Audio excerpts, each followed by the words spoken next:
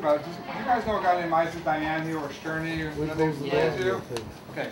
I have a mixed background. Believe it or not, I used to be a New York City police officer. It's a long story, but I did it, and I teach martial arts professionally. You know, martial arts like karate, judo, martial arts, and I train police here in Israel. That's my background. Why am I mentioning it to you? Because I took the same background I have to train the military and police, which I've done for a long time, and we used it and created a modality to help sick children. I work with kids with cancer, kids with cerebral palsy, kids with cystic fibrosis, all sorts of diseases and disabilities here, and we've learned how to use martial arts in a therapeutic way. And what we do is we're seeking volunteers from this school and for other yeshivot as well to help me help rescue sick and disabled children. Now, we're starting a program here. December 26th, we have a major program coming into the school. I have permission from Rabbi Levy, who I know from 30 years ago maybe. I used to run a program for the Jewish poor, and one of the students won an award from President Reagan at that time. I don't know if you know that. There was a student named Robert Warble, one of my finest students here, and also Louis Leader, and we went right to the White House with this stuff. And hopefully we'll do it again here. But it's an incredible mitzvah to be able to go and work with kids who are dying of cancer, who are living with horrible breathing diseases here, and change their lives around with some very basic modalities that we've developed through martial art training. So things like punching and kicking, that most people think that it's martial arts. It's much deeper than that. From a science point of view, we're trying to set up a neuroscience club. Who's going to be a doctor here? Must be somebody, right? Pre-medicine, okay. I also teach a program at the University of Penn. You know, it's a top college here, and I teach a program to a pre-med student, which we have an ongoing program there right now. So we want to do the same thing here at the Yeshiva Flatbush, where hopefully can turn into a monthly program. We're bringing in sick and disabled children here, and I need some of you guys to volunteer. If you speak to Isaac, Diane, or Sterny, those are two major people I'm working with. I'm also going to be hopefully opening up a regular martial arts program for those who want to stay in good shape and learn some basic training. But one of the things that we do from a science point of view, we do things that would enable kids to do rehabilitation and also through pain management. Let's say take pain management. There's something called, did anybody hear the word guidance imagery before? It's okay. I speak to some professors in college, I haven't heard of it either. But the concept is very simple. And you'd be surprised, so you can take very simple everyday concepts and literally change lives. Makes people happier, makes people able to cope with their pain and their disabilities. I'm not saying we're curing it, but we're doing like coping mechanisms. And one of the ways, every time, you ever watch a movie one day and you have anybody have a toothache in the last couple of years? Really bad toothache? Is it painful, really miserable, right? Irritating you. But somehow, if you were watching a movie, the pain seems to come back on the commercial. You ever notice that? You know? It's, you know, or if you're engaged in something that you're really involved with, like you may be on the internet for something, you know, and the pain sort of takes a slide because it's distracting. Now we can learn how to do that at will. And that's what we do in martial arts. Picture guys who are fighting. You ever see people, you know, kickboxing and fighting and all that stuff, you know? Every time they hit, do you think it doesn't hurt them? You ever watch a boxing match? The guy's getting pummeled. He's in terrible pain. It's not pleasant to get hit. I've been hit. I was a cop for years in the streets of New York. Now, I had fights like 3 or 4 fights a week. I used to work with gangs. I was a teacher, so they put me back with the gangs and the kids. That's another story. But, so the idea is that we learn how to push the pain away so we can function. The same way we train the military and police, we can teach it to kids. There's a whole science behind this. And one of the ways we do this is we do this through this guidance imagery. One of the things that we teach the kids is about the body, about your own body. So what is pain? You tell them? Well, if I ask you what is pain, what would you tell me? Anybody? What's pain? It hurts. Okay, it hurts. That's good. Go ahead. What else? Right. How would you describe pain to somebody? What? Physical or emotional? First, both. We'll take physical for now, then we'll do the emotional. How would you describe physical pain?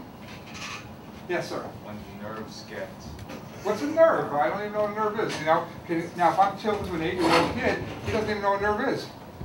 He heard the word nerves. You get on my nerves a lot, they may say, right? But what is a nerve? So what we do is now, I'll take a book. I usually have a nice big textbook, and with big pictures where the kidneys are. You guys know where the kidneys are, right? Right?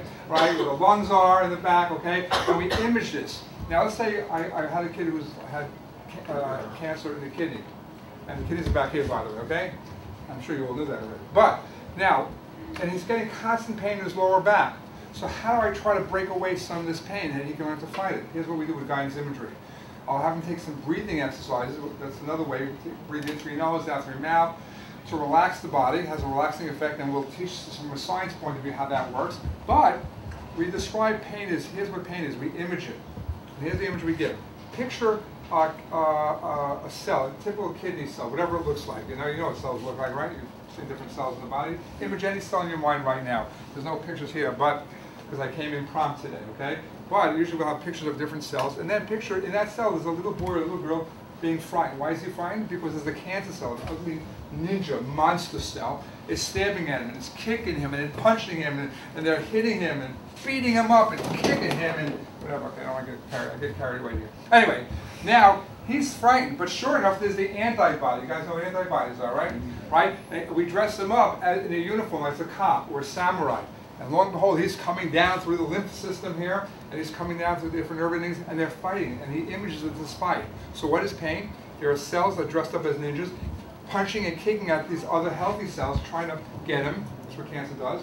But if he images the antibodies being formed, and they're attacking. Now, how does he image it? It's one thing to say they're fighting, but now we teach him moves of karate, blocking, striking, kicking, punching, right? Throwing, joint locking, strangulations here. And we're teaching him all these techniques. And then as he practices these blocks, kicking, punch, he meditates this and he images that the antibodies, he's now in charge. He's like, what?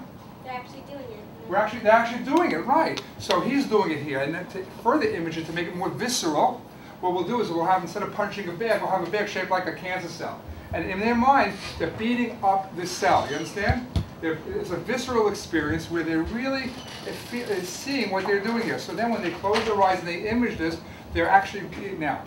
Is this just a fantasy? No. There's a lot of science behind this done by the National Institute of Health that talks about this. When you say this over and over again and you believe it, the brain sends different messages over to nerves and it actually distracts you from the pain. Now we've used it for kids in hospitals.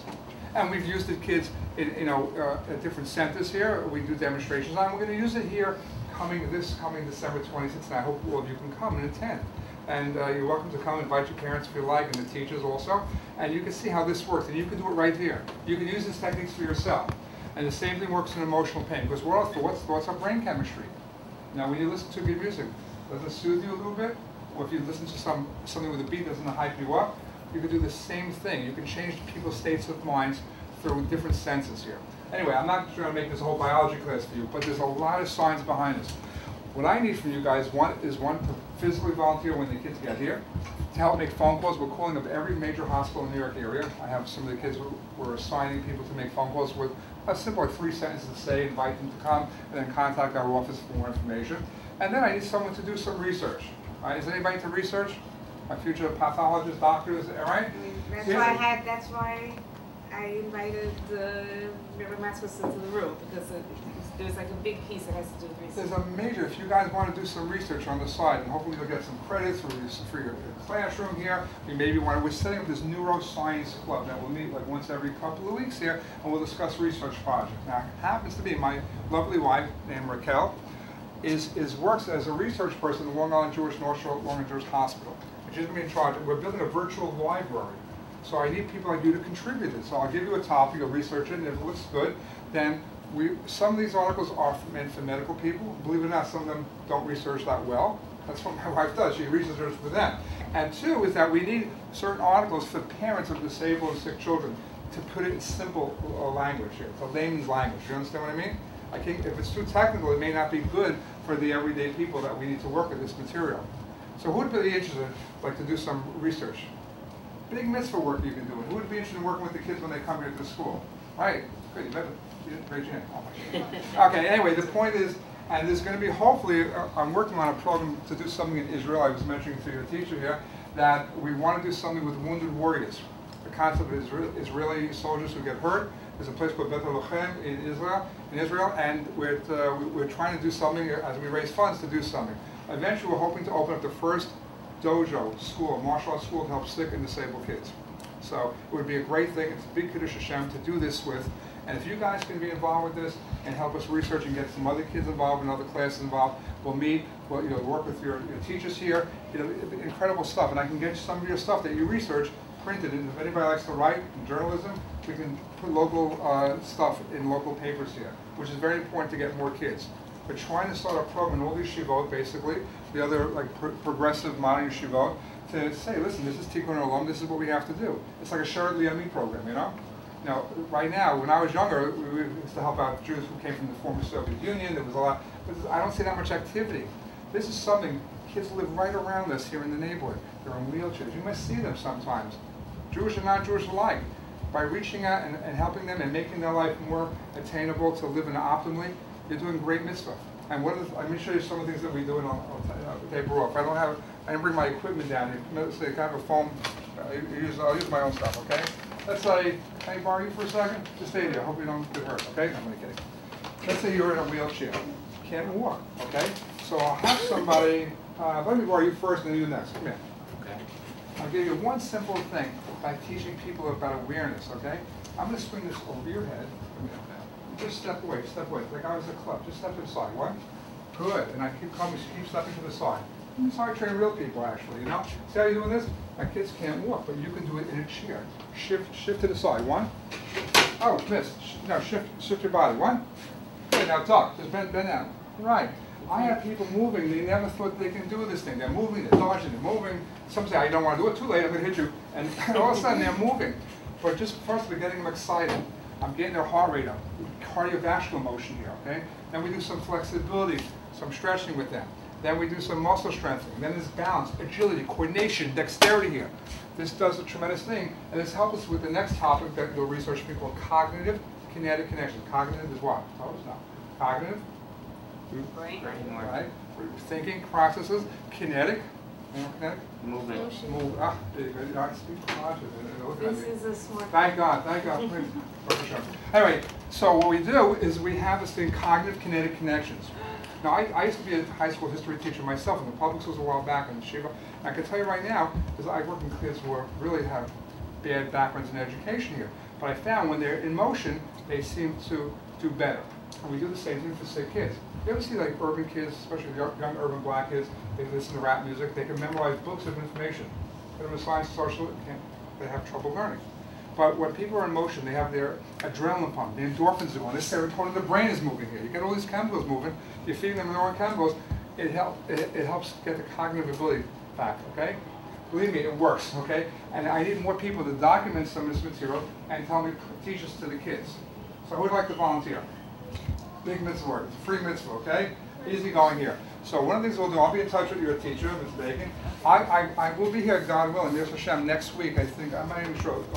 Wednesday, I think, or Tuesday. Monday or Tuesday, actually. You can speak to Isaac Diane. You guys know him? Yeah, he's in, you don't know him. He's in 11th grade, but I do, okay? So, he's actually worked in the summer. Right, that's right. He did. Over the summer, he did some of this. He came to Brookdale Hospital with me. We had programs with St. Mary's Hospital, Brookdale Hospital. I've been to a few other hospitals before. And you're working with kids with sickle cell anemia. You're working with kids with cancer. Yes, I'm sorry, ma'am? No, to volunteer at a hospital help. Which is another topic. I'll talk about another topic. I don't want to mix two things in here now. But for us right now, it's one thing I will tell you one thing which is really beautiful. One of my fellow colleagues who teaches martial arts, is also a teacher himself, academic subjects, we came up with a program for a peace program using martial art therapy in Israel and other places here. The connection is like this. It's that, you heard about the war, of course, with Hamas and the horrible things that they did, and I'm all for obliterating Hamas, don't get me wrong.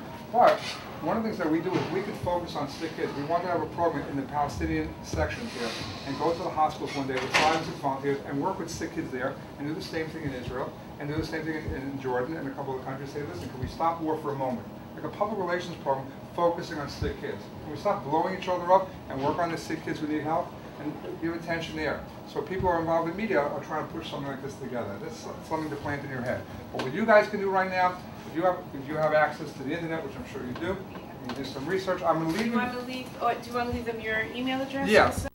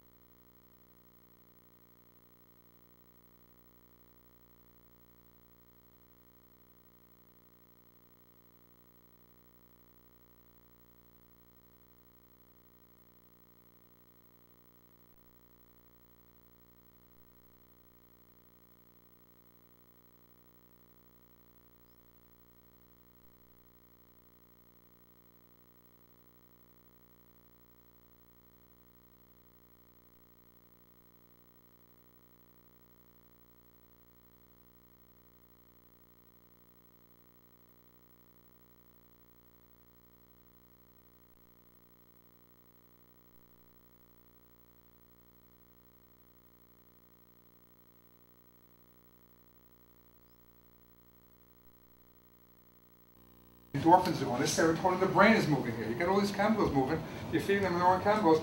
It helps get the cognitive ability back, okay? Believe me, it works, okay? And I need more people to document some of this material and teach this to the kids. So who would like to volunteer? Big mitzvah work. It's a free mitzvah, okay? Easy going here. So one of the things we'll do, I'll be in touch with your teacher, Ms. Bacon. I will be here, God willing, Ms. Hashem, next week, I think. I'm not even sure. Wednesday, I think, or Tuesday. Monday or Tuesday, actually. You can speak to Isaac Diane. You guys know him? Yeah, he's in, you don't know him. He's in 11th grade, but I do, okay? So, he's actually worked in the summer. Right, that's right. He did, over the summer, he did some of this. He came to Brookdale Hospital with me. We had programs with St. Mary's Hospital, Brookdale Hospital. I've been to a few other hospitals before. And you're working with kids with sickle cell anemia. And you're working with kids with cancer. Yes, I'm sorry, ma'am? No, to volunteer at the hospital. Which is another topic. I'll talk about another topic. I don't want to mix two things in here now. But for us right now, it's one thing I will tell you one thing which is really beautiful. One of my fellow colleagues who teaches martial arts, is also a teacher himself, academic subjects, we came up with a program for a peace program using martial art therapy in Israel and other places here. The connection is like this. It's that, you heard about the war, of course, with Hamas and the horrible things that they did, and I'm all for obliterating Hamas, don't get me wrong. But one of the things that we do is we could focus on sick kids. We want to have a program in the Palestinian sections here and go to the hospitals one day with 5 or 6 volunteers and work with sick kids there and do the same thing in Israel and do the same thing in Jordan and a couple of countries. Say, listen, can we stop war for a moment? Like a public relations program focusing on sick kids. Can we stop blowing each other up?